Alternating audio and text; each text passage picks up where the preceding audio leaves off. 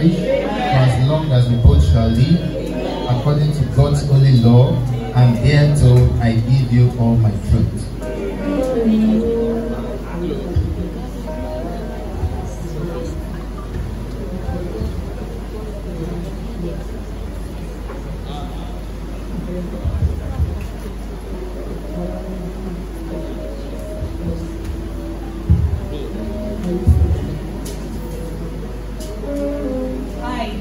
Morenikeji, take you, Tunde, to be my wedded husband, to have and to hold, from this day forward, for better or worse, for richer or poorer, in sickness and in health, to love and to cherish, for as long as we both shall live, according to God's holy law, and hereto I give you all my truth. Today, what token of truth do you bring for your wife?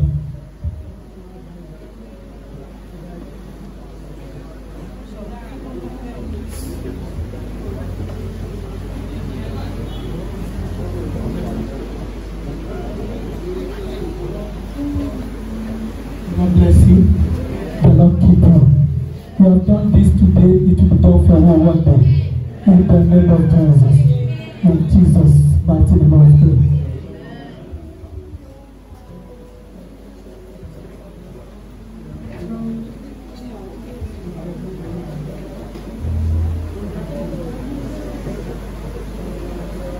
The Bible is God's word. It is the word of life and love of God to mankind. May the Lord help you both to follow the injunctions in God's word all the days of your life. Lord, let your word be a light to their path and lamp unto their feet. Help them to keep your word in their hands, that they may not sin against you in this marriage, as your word abides. So may their love for each other and their own. Amen.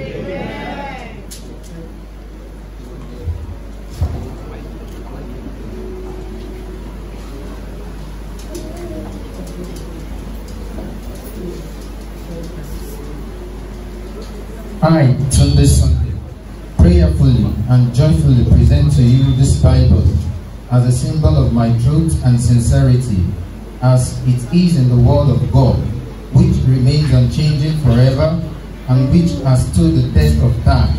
So shall our love for each other be. In the name of Jesus. Amen.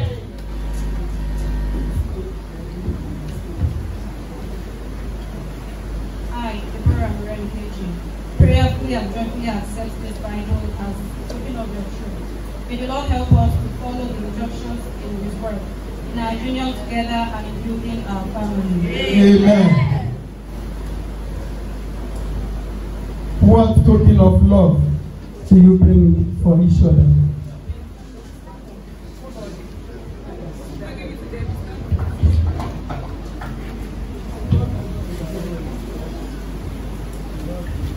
The Lord bless you. The Lord keep you. The Lord be with you. As you have done it today, it will be done for you one day. In the name of Jesus. God bless you.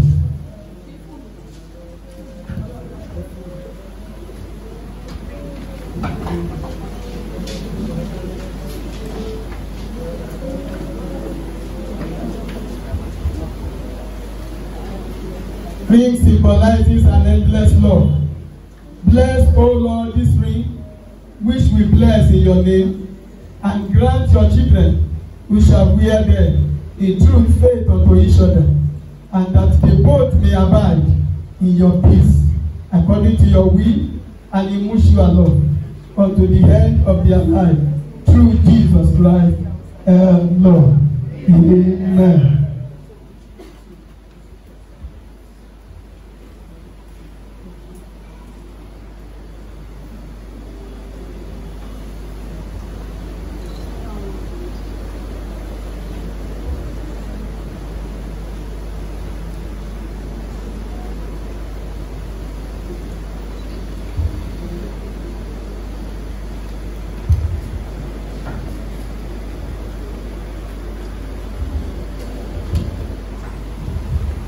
I, Tunde, With this ring, I wed you. With my body, I yield to you, and with all my worldly goods, I endow you in the name of the Father, the Son, and the Holy Spirit. Amen.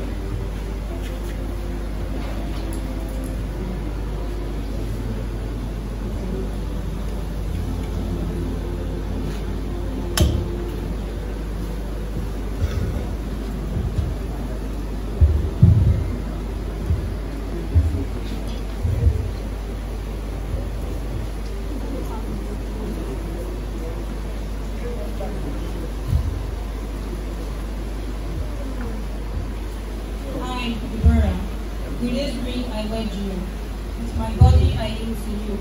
And with all my worldly goods I endow you. In the name of the Father, Amen. the Son, Amen. and the Holy Spirit. Amen.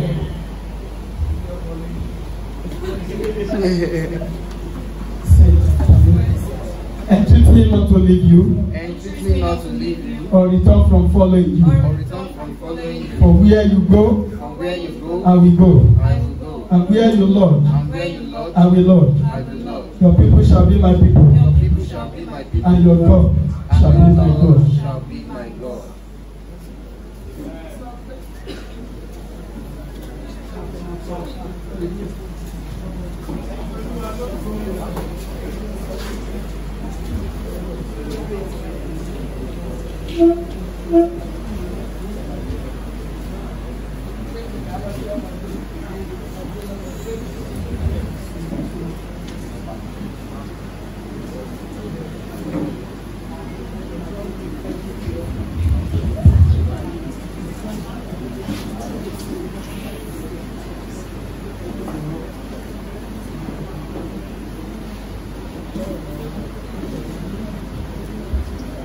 Galatians chapter 3 says, Christ has redeemed us from the curse of the law.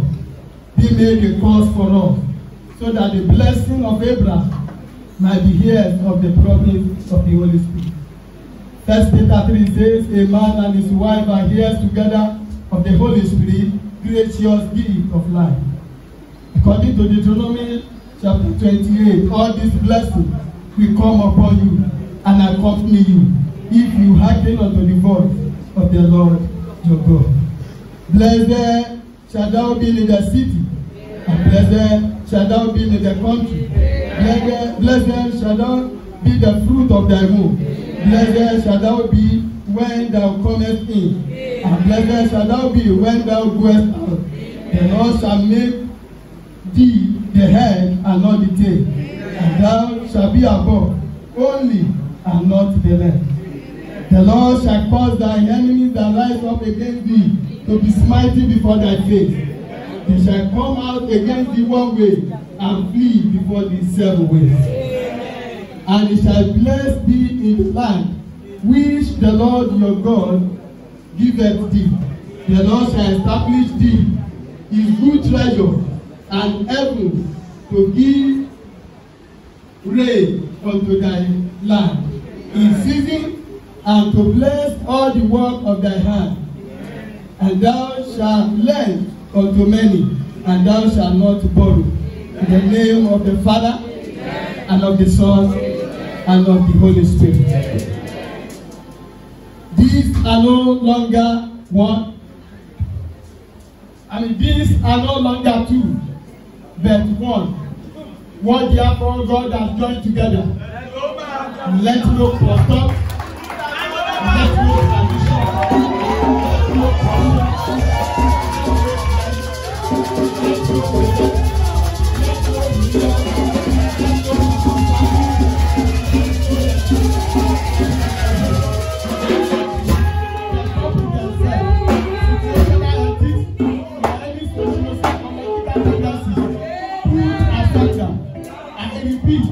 it is written in the Bible, the word of Jesus, the author and the Prince of Peace. What therefore God has joined together, let no man put asunder.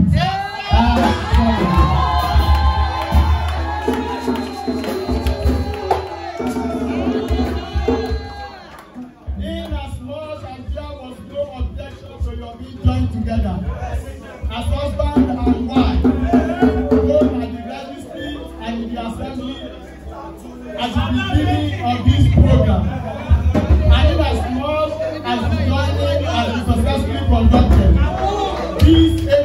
November.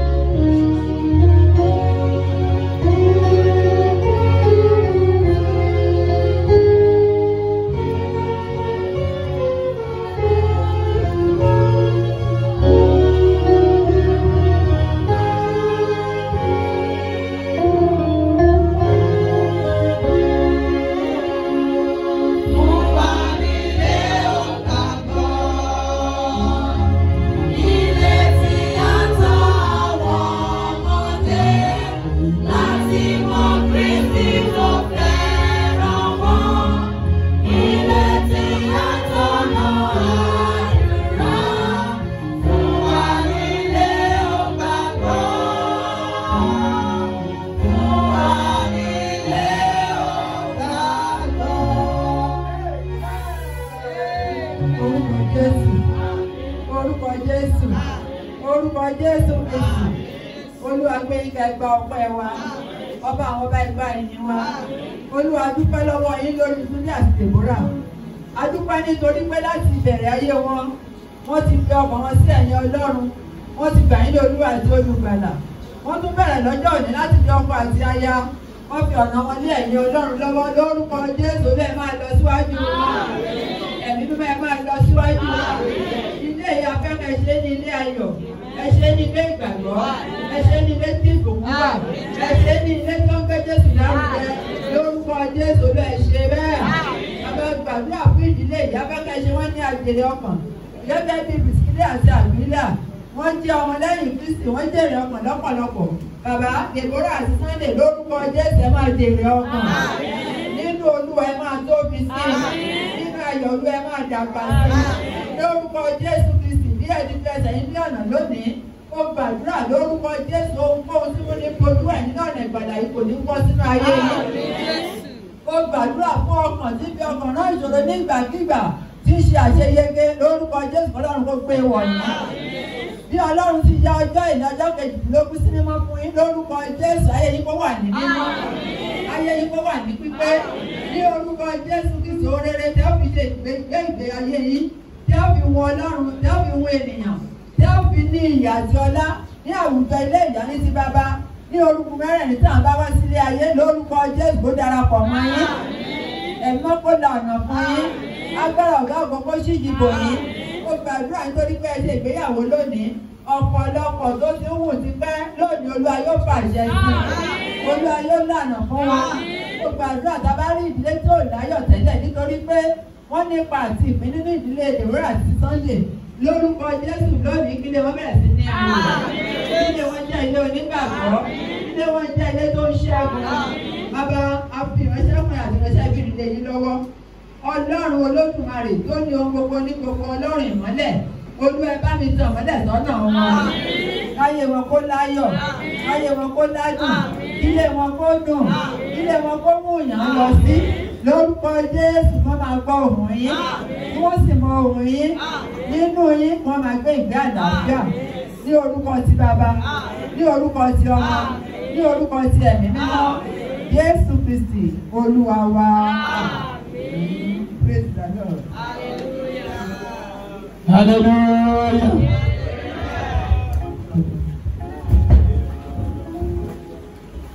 Hallelujah. Relax. Hallelujah. Kí ni Túndé ń ṣe lónìí ẹ̀yẹ Ọlọ́run? All right.